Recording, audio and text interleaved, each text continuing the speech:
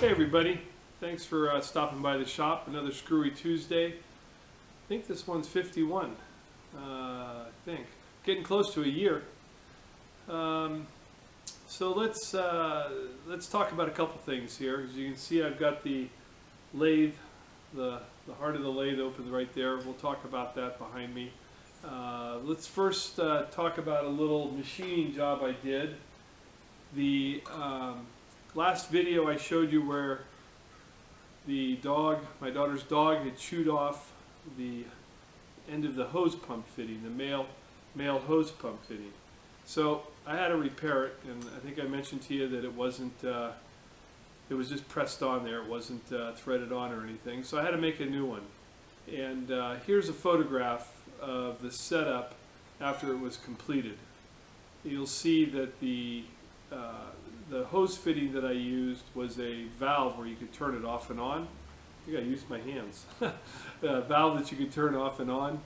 And that was the only thing I had around, and I machined it so that it would press over the piece on the female, and I would have the male end to hook the hose onto. So take a look.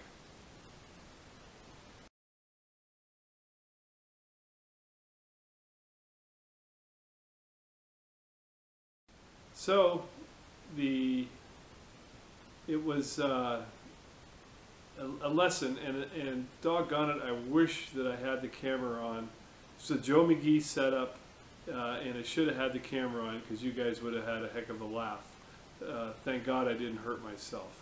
So I had this setup in the lathe, and this was held in the chuck, and then that yellow fitting was off of the end here. Well, it was a different, I'm just using this for an example. It was tight in the collet there, but again trying to make sure it was concentric. And so I was using the bearing to push on the plastic piece to get it concentric, get it close. It doesn't matter, it's not that big of a deal. Well, I did it once and it worked really well, and I did a little bit of boring. The boring bar I was using was not very sharp, changed boring bars, fooled around.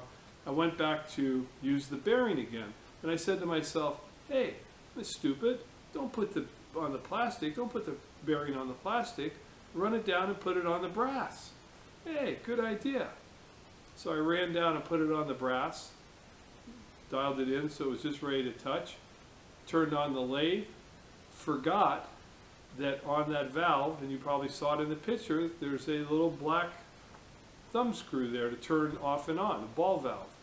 Well, as soon as I grabbed the go lever on the lathe, that came around, caught the tool post, fling this guy and the plastic piece, pulled it out of the collet, and hit me right, just right of the family jewels.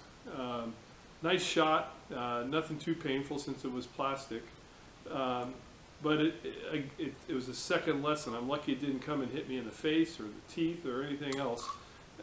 It's the second time I've done this now, where I've been in too big of a rush and I haven't hand spun the lathe to make sure I had clearance on the tooling. So I hope I learned my lesson, and I thought I'd share that story with you guys. Anywho, it works great. The pump's back in service. On the Monarch here, I ordered a manual from Monarch, 75 bucks. Nice one, and it comes with a full wiring diagram, which is really nice.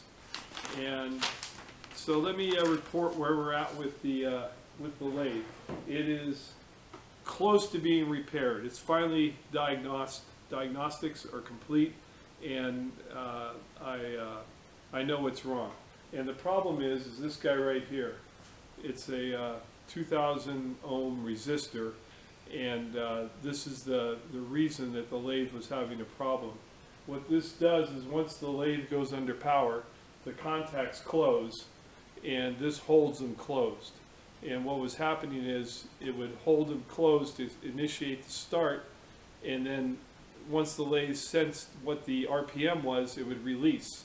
And then the lathe would slow down a little bit, and it would engage, release, release. Hence, we thought we had an RPM variation problem.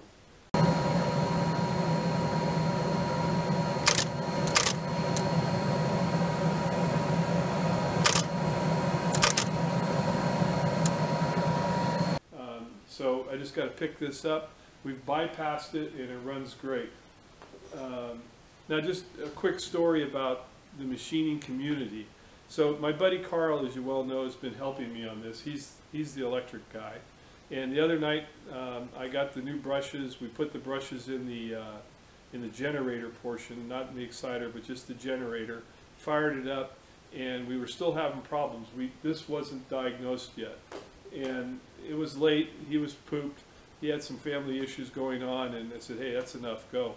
Well, the next morning, I had learned about a fella that's supposed to be very knowledgeable on Monarchs.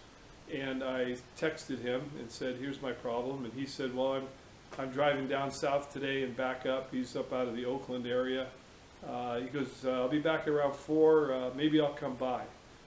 We went back and forth, and he was having me do some tests, which I know nothing about electrical, so I sweat. Just next to this right now, and there's no power on. I don't like it.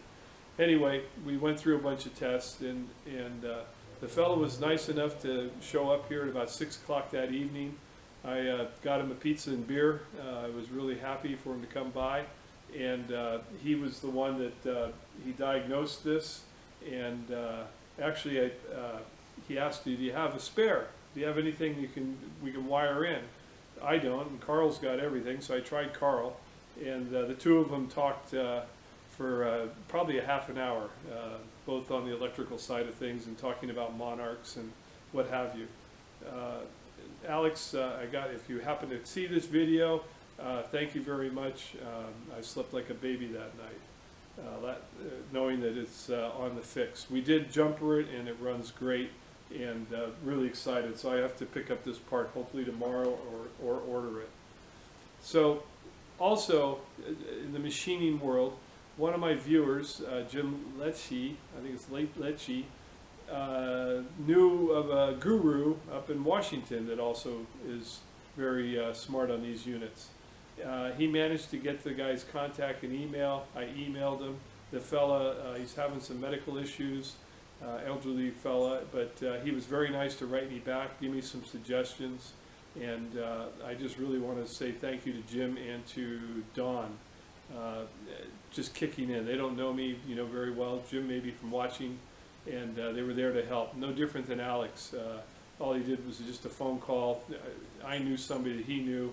I barely know the guy that he knows, but it worked out really well for me. So great people in the machining world, always out to help, and I just can't express my gratitude.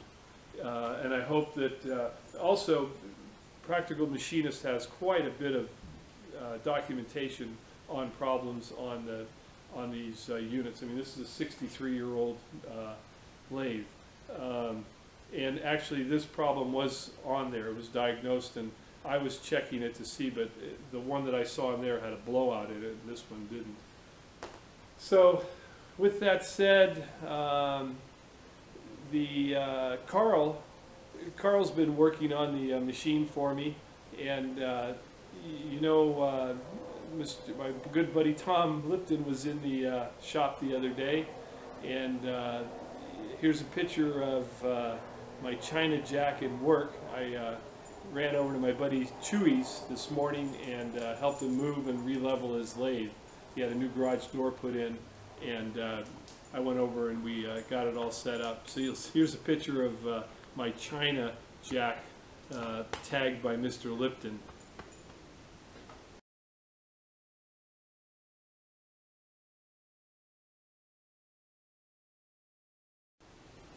Okay, we're back from that photo, and so Tom said, you found one of the many.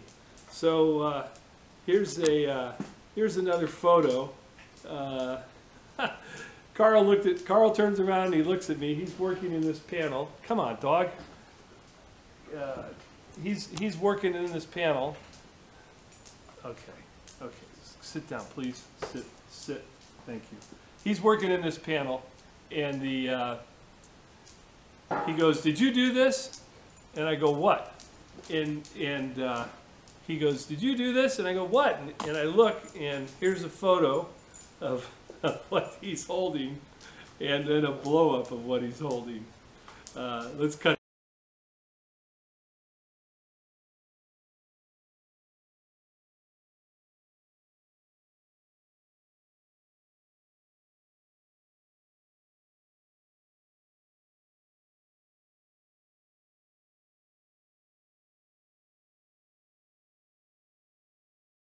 Okay, we're back from that photos. My camera shut off, so probably in a different position than where I was. Went in to produce the video and footage was gone. Camera had shut off. But anyway, I just got to say Carl and I had one hell of a laugh with Tom's note that he left. So Tom, I'll keep searching around my shop and see what else you planted here for me. Just in closing, I just want to promote this again. This turtle wax label and sticker remover. I'm going to see if I can do a before and after shot real quick for you. Quite amazing how clean, how simple this works. This has a citrus extract in it. You have to make sure it doesn't kill the paint, but I'll tell you, boy, it's a quick cleaner. I'm really happy with it. And then one other item, I wanted some input from everybody. You guys have more experience than me, so let me grab the camera and we'll move around back.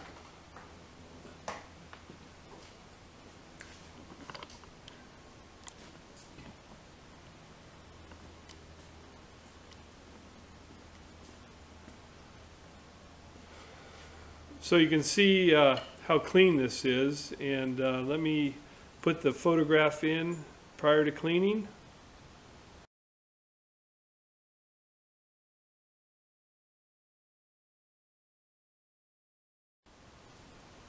Back from that photograph, you can see quite a difference. I'm draining the sump for the coolant, and interesting enough, I think there's 63 years of chips in that sump, and there's a baffle in there, so I got a lot of cleaning to do. But I'd like some input from you guys about running coolant. The pros and cons, do it or don't do it. And if it's a do it, what's your favorite flavor of juice to put in that puppy so it doesn't turn rancid? Because this lathe's not going to be used 8 hours a day every day running it, so some feedback on that would certainly be helpful.